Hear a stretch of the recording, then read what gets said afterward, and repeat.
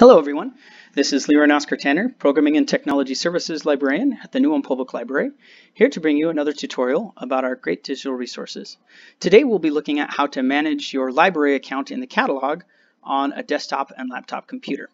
So I've opened up my browser and I've gone to the library's homepage, which you can reach by typing www.newulmlibrary.org into your URL bar, and it'll redirect you to our page. On the right-hand side of the screen is where you're going to find our link to the library catalog. And when you click on it, it opens in a new tab, which I've already done right here. Now to access your account, you're going to log in by clicking on this box in the upper right-hand corner.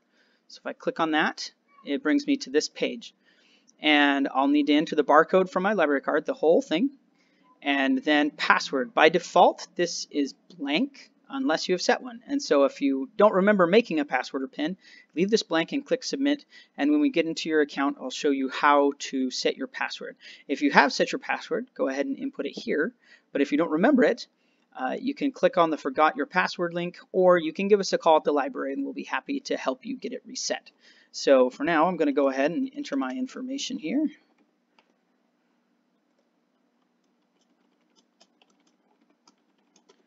And oh, looks like I need to make sure that's why you have to make sure that you type everything exactly correct. And now you know what it looks like if you forgot your password. Okay, now click submit. Okay, now we're in. Same main page, except now in the upper right hand corner, instead of having a login button, there's log out and then also my account. So if I click on my account, it brings you to here. Has your home library, your contact email, and then on the left side here, different things for you to look at. So if I click on holds, I don't have any holds at the moment. If I click on checkouts, it shows everything checked out on my card for my family here. And you can create lists, you can do research citations. We'll take a look at that when we go to look at search in a minute. But for each of your items, they have a checkbox here. And you can check specific boxes and then click Renew Marked, and it will renew them. If there is a hold on it by another patron, it won't let you renew it because they're waiting for that item. You can also click Renew All, and it will renew all your items for you. You can sort them by checkout, either from the ones you've checked out first or the ones you've checked out most recently. And up here, you can edit your account. This is where you can update your address, update your email address, things like that. And if you have not set a password PIN, you left that box blank, edit PIN. This is where you're going to put it in. Now to create your PIN, it's going to ask you to enter it twice, and it needs to be at least 4 digits long. It has to be numbers, letters, or special characters.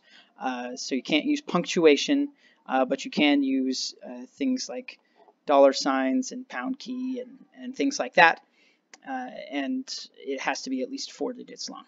All right, let's take a look at how things are different and mostly the same in the search box. So let's go ahead and let's search for castles.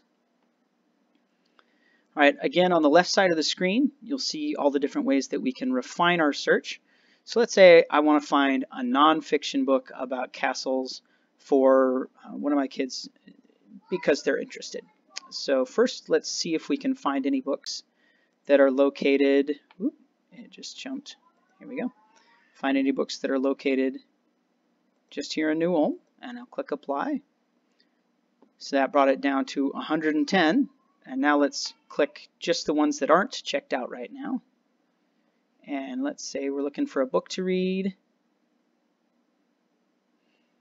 and junior literature, so that's going to be a nonfiction title. Okay, if we scroll down, you see different titles. Remember, if we click on one of these, it'll take us into the item. Right here, we have the Request It button. So if we click Request It, then it will put it onto that holds page that we looked at on our account. So scrolling down here, ooh, Haunted Histories. This looks fun. If I click on it, again, a little bit more information where I can physically find it in the library. Per our search requirements, it's available. And again, I can hold it from the items individual page. Maybe I don't want to check it out right now, but I want to add it to my cart, meaning I may check it out in future. So if I click Add to Cart, this item is in your book cart.